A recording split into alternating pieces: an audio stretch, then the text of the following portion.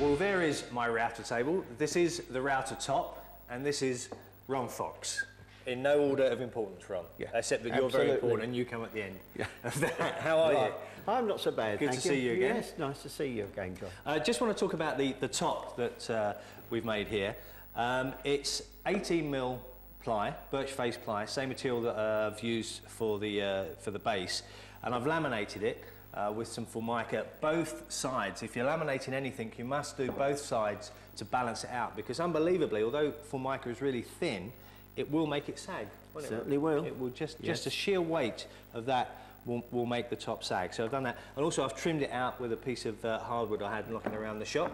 And is that okay for you, sir? That's fine, yes. Put the thumbs up? That should do the job. Excellent. So what we're going to do now, we're going to mount the router in it. So we're going to invert the router so it effectively becomes like a mini spindle moulder. Mm-hmm.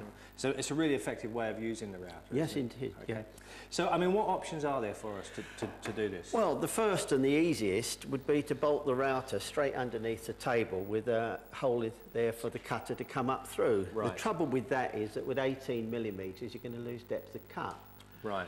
The next common method is to have a plate set in the top, which might be plastic, might be metal, and it might be about 3/8 of an inch. A third option, and a rather more sophisticated one, is this one where we've got a 3/16 steel plate. Right. And the router is carried underneath, and the great thing about this one is that there is a winding handle that very precisely takes your router up and down. So that pops in. Yes, okay. And it overcomes one of the great problems of using a router table, which is to get underneath it to change your cutters or to set the height. To set the height. I mean, that's the one thing that I always struggle with, is setting the height. Yeah. Because if you've got a big router in there, they are really heavy. They are heavy, yes. And even with a plunge bar, yes, and a fine adjustment on it, I always struggle. Okay, so we're going to cut this into here. Well, I say we, of course, that is the royal we, because Ron is actually going to do it. So what have you done, Ron? Just explain it to us. Well, I've drawn the actual shape of the plate that we're going to set in. Yeah. And I've got a guide bush on it, which will set the cut far enough away from the edge that we can go right through the middle with the required hole. I noticed you were going clockwise direction. Is there an important kind of element to that?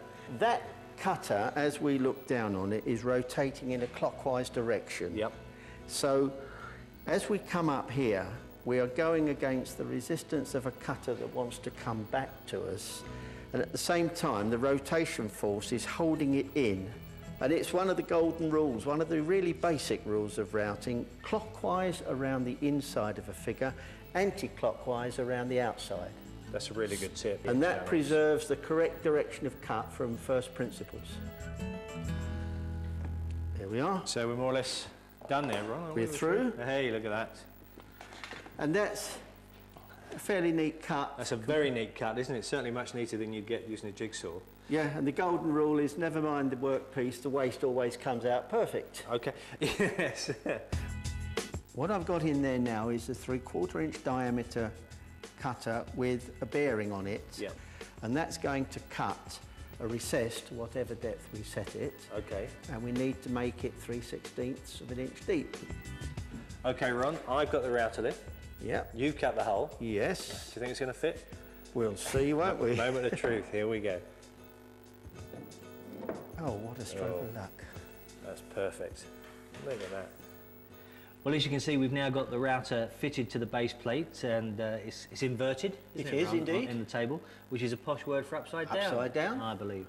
But I think let's have a look on the top at the business end, and we've got the winding handle. We've also put a cutter in place. So, I mean, you've done all the hard work today, Ron. Let's be honest. But can I have the glory job and wind up the cutter? It's very kind. He's all hard, old Ron, isn't he? Yes. Here it comes.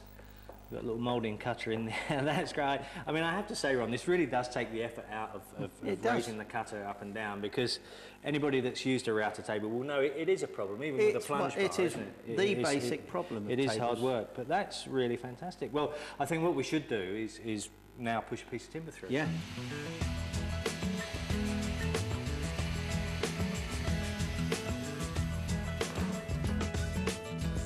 There you are, John. That's the inaugural cut on your new router table. Oh, how exciting. How exciting. Well, thank you very much for your help today. That's been a pleasure. As always, it's brilliant. Yeah. You're a genius, sir. I never not meet you and come away with new things. So thank you very much. Well, thank you for saying that. We'll see you again soon. soon. We will indeed.